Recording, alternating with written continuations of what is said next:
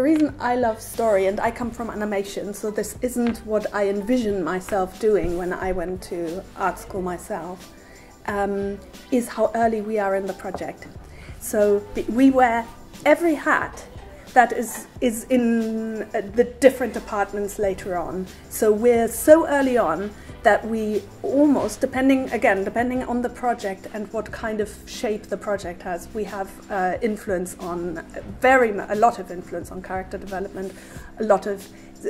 influence on pacing, shape of a scene, brand of humor, and if you work well together with the director, then you help develop the vision, or kind of realize that the vision of what's on the page, and basically create the blueprint for almost all the other departments to follow, and that's exciting.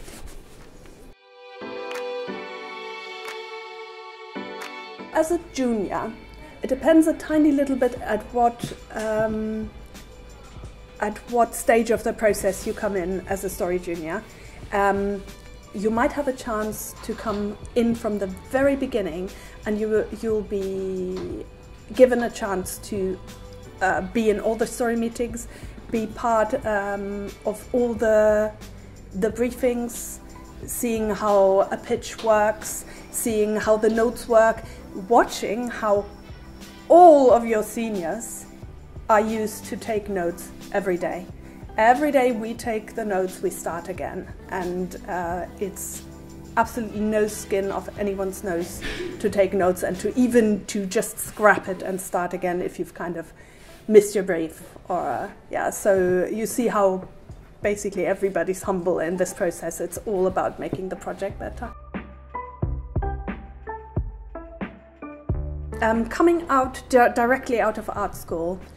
is finding the right balance between being completely open to almost unlearning everything you know, like being completely open to the process that you're being thrown into,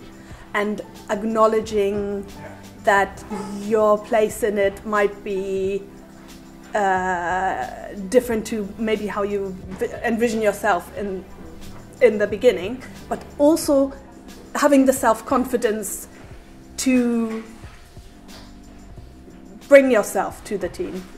So there's a balance. A good team player, but having a really good ear for what this project needs and where your strengths are, how you push the project forward.